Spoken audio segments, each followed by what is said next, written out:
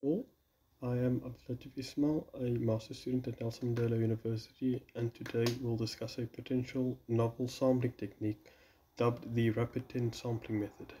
This sampling method is being developed to help explore the research question of my postgraduate degree, which is whether music thicket would more appropriately be classified under the forest biome. This method is a novel rapid sampling technique using photography and citizen science platforms.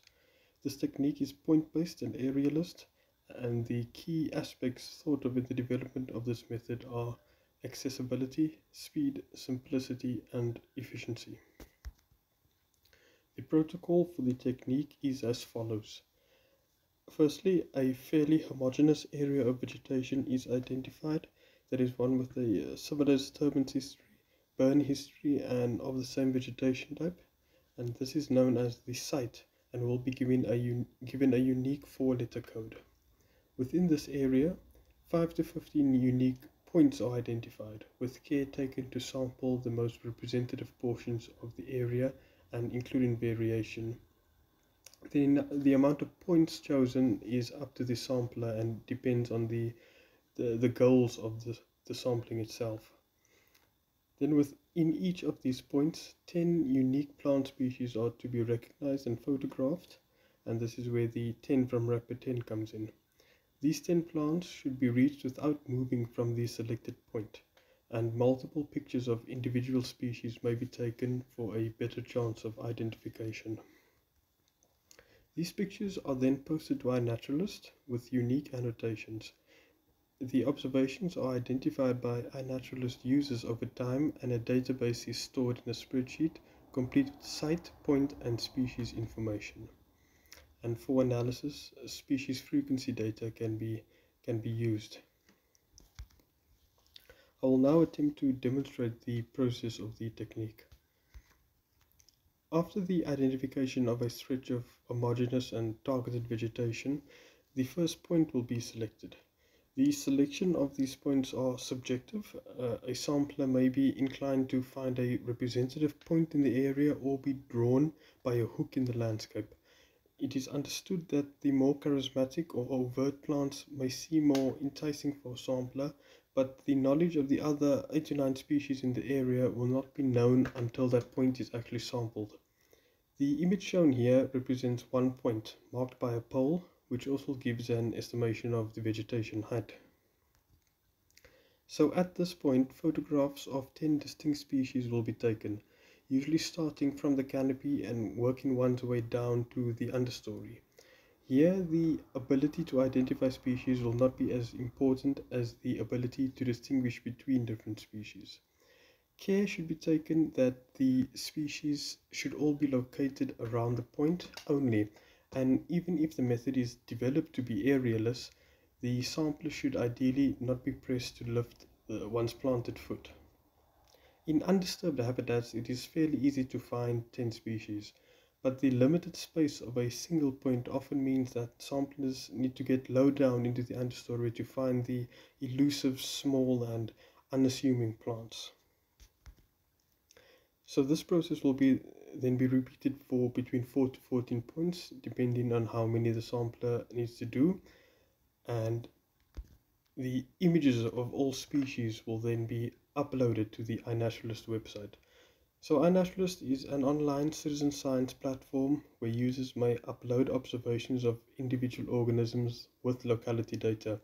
The identification of organisms are also held up to the iNaturalist community, and the transparency and organization, just the general organization of the website, offers an ideal platform for a database. Special tags are also added to each of the iNaturalist observations, which would equate to at least 50 observations per site if 5 points are conducted by the sampler. The act of tagging these observations will group all relevant observations under the same place and will also allow an organized retrieval of the data. So the first tag used is the RapidTen tag, which groups all observations related to the sampling method in one place. And as seen here, each point would also have a unique tag showing the site locality as well as the point number within that site. These tags can be queried on the iNaturalist website, and a CSV file may readily be downloaded to perform analysis on. And here's just an example of what the downloadable file looks like, with the unique observation ID, which is used by a naturalist, the tags, and the species name parent. Only 3 factors were selected in this particular query, but numerous others are available, ranging from location accuracy to time of day. And a database can then be structured from this. So going back to that first demonstration of a point, this is a list of 10 species that were observed in that point. One thing that may be clear is the apparent bias of the method to smaller plants, as only 2 large shrub species were recorded. This is likely due to the scale of larger plants in such a small area, where not as many species can be packed in. Once multiple points are conducted, frequency may be attributed to the different plant species. The example displayed here represents a site where 15 points were conducted. Crassula ovata at the top of the table, for example, was observed in 14 of the 15 points. So the origins of this method. My master's research explores the boundaries between thicket and forest, and will compare floristics and structure across substantially different vegetation types. For this, the sampling technique needs to be comparable across vegetation units of varying structure and scale. The arealist nature of this method and the focus on species is thought to be more appropriate for this task. So I've already shown an example in Valley Thicket, and here's just one in Mesic Thicket with a species list from that point. This is one point in forest.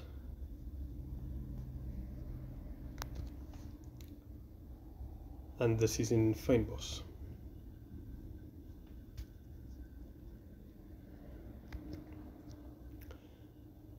The broad scale of the study also means that large amounts of detail with regards to floristics are not needed. The method only attempts to distinguish vegetation at the biome to veg type level and not at the subcommunity level. The RapidTen method is also designed to be accessible by botanists of differing skill levels and experience, including citizen science. The method does not require the identification of species, only the ability to differentiate between different species. This method does not require plots or transects to be set up. These are tasks which may be arduous and time-consuming in difficult vegetation. So it may be useful just to put this method in context with some common issues in plant sampling methods. So Lisner and Leps 2020, for example, state that the 3 most common errors plaguing vegetation sampling are the misidentification of species, the overlooking of species, and inconsistencies regarding cover abundance estimates. Archer et al. 2009 also report that differing levels of skills and experience in botanists may cause spurious inconsistencies in vegetation monitoring. Visual cover estimates are also reported to vary between observers and even within the same observer's estimates, hampering monitoring efficiency. The RapidTen method may attempt to help with the aforementioned problems to some extent. So firstly, species misidentification can be decreased through the posting of images on iNaturalist. This provides a permanent record of that species on an online platform available to the public, which increases the chance of misidentifications being corrected. This is in contrast with the practice of using dried specimens for post-hoc identification, which in many cases may not be as permanent or as visible as an online record. So photographs are definitely not comparable to specimens in terms of identification potential, but quality photographs should be sufficient for the vast majority of species.